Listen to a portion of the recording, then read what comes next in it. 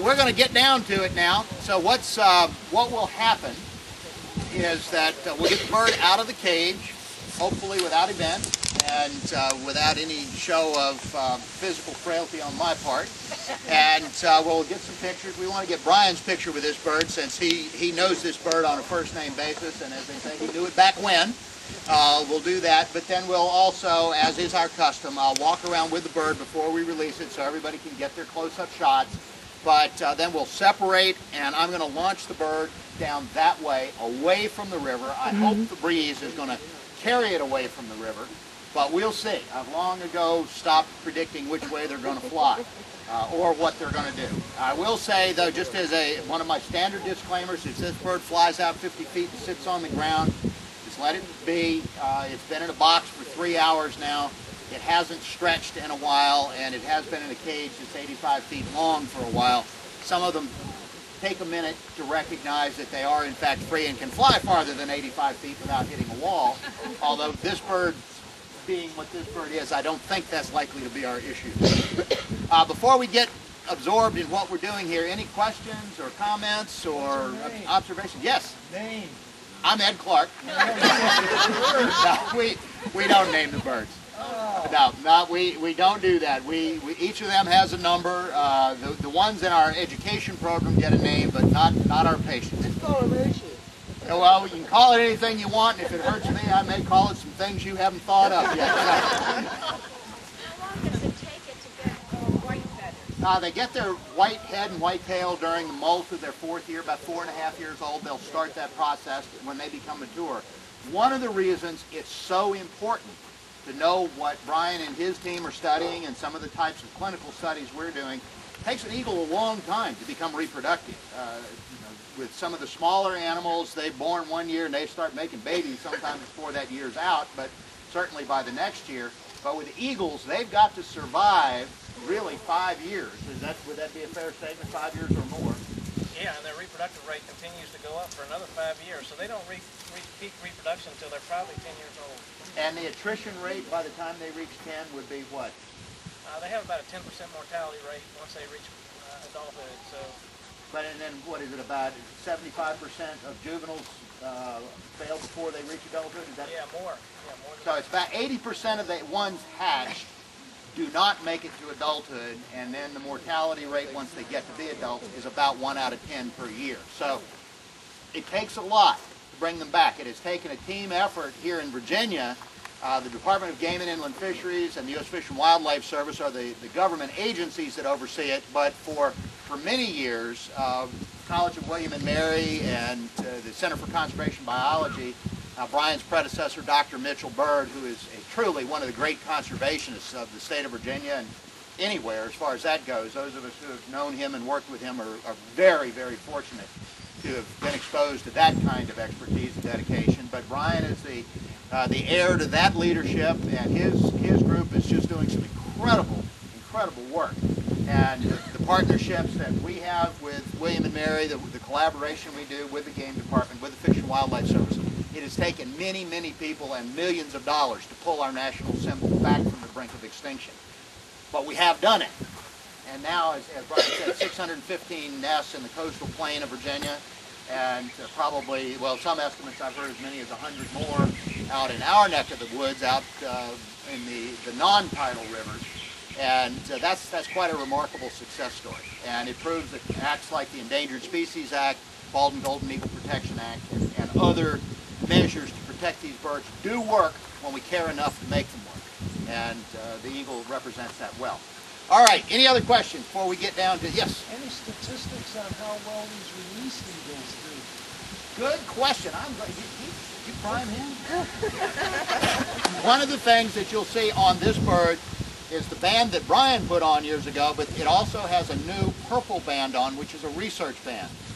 That band is visible, so if the bird were sitting in the tree up here or over there with a good pair of binoculars or a spotting scope, you could read the research band. The number's quite large. There are only two digits on it. And that gives us actually 2 letters, I think, on the bands. That gives us the idea of which bird this is. The color purple is for the state of Virginia. The 2 digits give us the ability to very quickly, without going through the feds, to find out which this bird is, because really to read the small band that Bryan put on, you've got to have your hands on the bird. And that's not easy to do with uncooperative adults. Yeah, Deb. And what is this bird's band? What's his letter? We'll find out when he comes Yeah, back. it'll be a surprise for all of us. It was done before I picked him up this morning, so we'll all find out at the same time. One of the things we will soon be doing to answer that question, and unfortunately the equipment didn't come in time to do this bird, is we will be starting to put patagial wing markers on eagles that are being released. And that is, the patagium is the, what is it, like it's a ligament that goes between the shoulder and the wrist joint, so that that plane of skin and feathers that creates the aerodynamic surface for the wing, it's just skin. It's like the webbing of your fingers. And so a soft marker will be put over that, and I'll say stapled or riveted in place, but that's not exactly what it is. So we're not using a staple gun on these guys, but it will be fastened there. It doesn't impede the bird's flight or ability to do anything that eagles do, and eventually just falls right off. But it will be the sort of thing that if you see an eagle flying out there with a pair of binoculars, you can get a color image off that bird. And the way that our colleague Jeff Cooper, who is in charge of the non-game program for the Department of Game and Inland Fisheries, way he's now planning is he will get a specific color and marker that is dedicated exclusively to birds that have undergone rehabilitation. And actually, we recently had the biologists from the state who are out, they're going to be out this winter catching eagles to draw blood samples and do other studies. Dave and his team were teaching them how to properly handle the birds and especially to draw blood and not have them draw blood from you back. But that program is going to be going on, and some of the things that he was saying is we hope to eventually get some radio collars, or not collars, I'm get mammals on the brain, radio tags to put on transmitters, that's what I'm grappling for, to put on some of the released eagles to really see how they've done.